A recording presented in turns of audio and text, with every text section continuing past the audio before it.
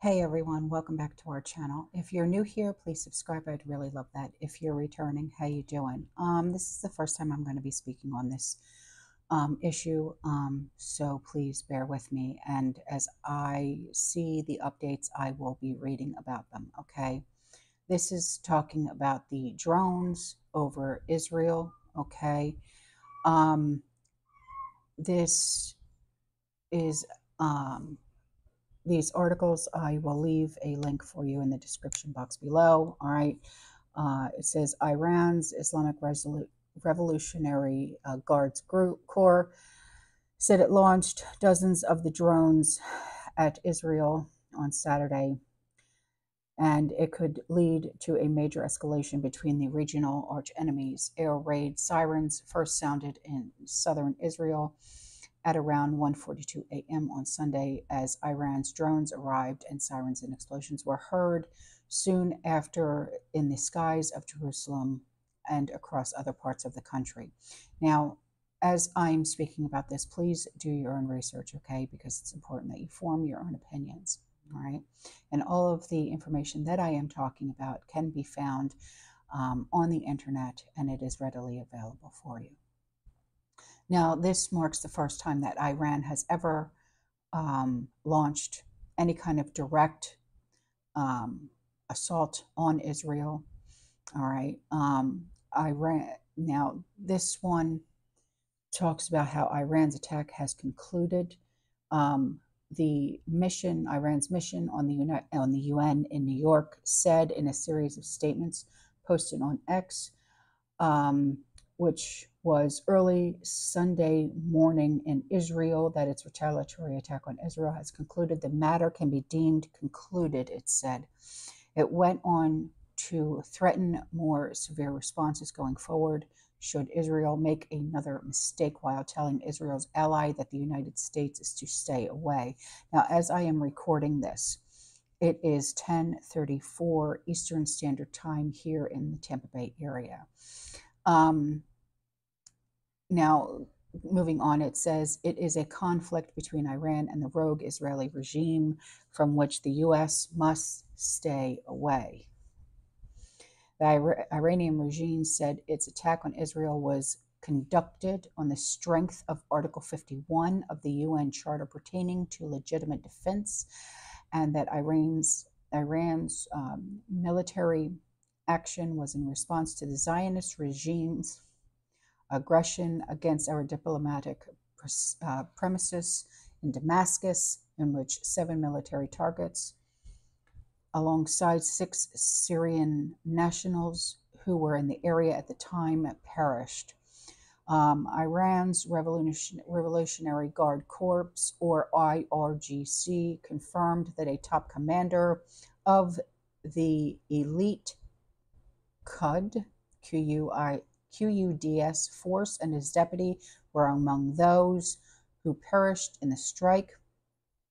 It goes on to say this action was in the exercise of Iran's inherent right to self-defense as outlined in Article 51 of the Charter of the UN, and in response to the Israeli recurring military aggressions, particularly its armed attack on the April 1st, 2024 against Iranian diplomatic premises in the defiance of Article 2.4 of the Charter of the UN. Days earlier, on April 11th, Iran's UN mission blamed the UN for its attack.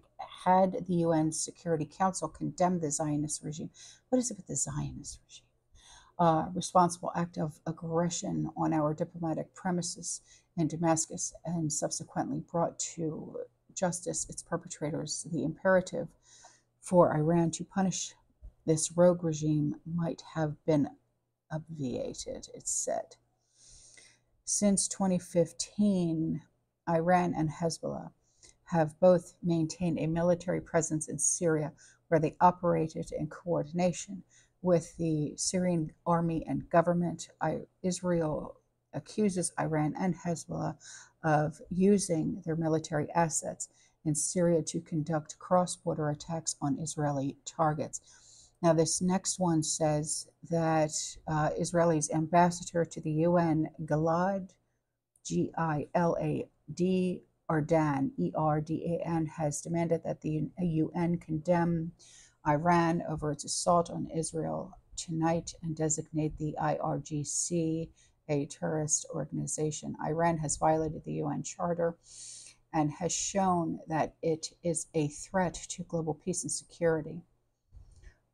Where is your voice? Where is your condemnation? Wake up, Mr. Erdan said.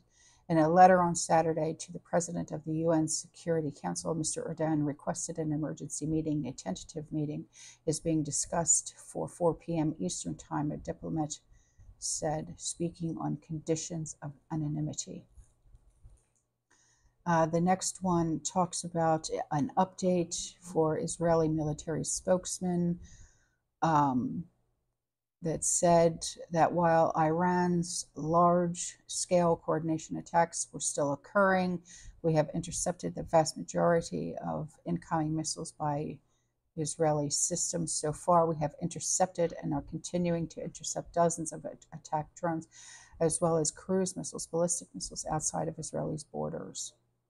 A number of Iranian missiles fell inside Israeli territory, causing minor damage to a military base with no casualties. Only one little girl has been hurt. She was 7 years old. Jesus. Shrapnel is what did it. Oh my God.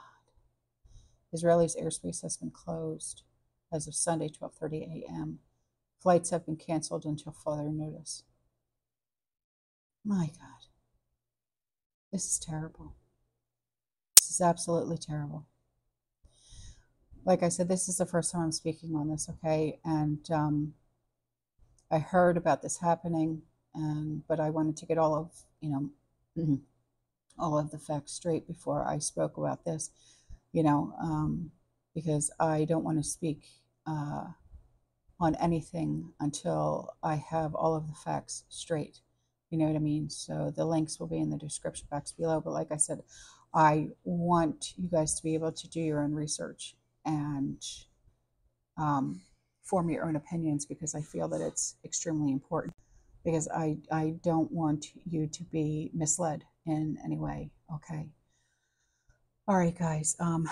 I am out of here. I'm going to upload this very, very early in the morning, okay? Even though, like I said, it's 10:39 p.m. right now.